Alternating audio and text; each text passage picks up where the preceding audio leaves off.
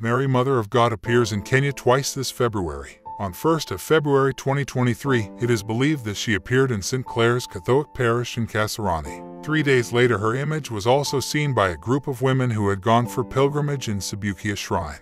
The image of our Mother Mary was seen through the rays of the sun. The sightings of Virgin Mary, Jesus, and other religious symbols are commonplace all around the world. From crying statue of Virgin Mary, a face of Jesus on a fish stick, to the cross-shaped colors on cows, there has been no shortage of sightings for the believers. This time, though, the claims were brought closer home with a video of Virgin Mary appearing in Subukia, Nakuru. In a video going around social media pages, the apparition of Virgin Mary seems to hover on the sky in an amateur video. Some Kenyans have even claimed to have been present at the time. Since the locals claim the sighting was at a shrine in Subukia, we contacted the village of Mary, Mother of God, a popular shrine in Subukia. It has a statue of Mary and a miraculous spring of water where believers visit from all walks of life to experience the shrine. Marian apparitions are known as appearances of the Blessed Virgin Mary coming down from heaven to earth.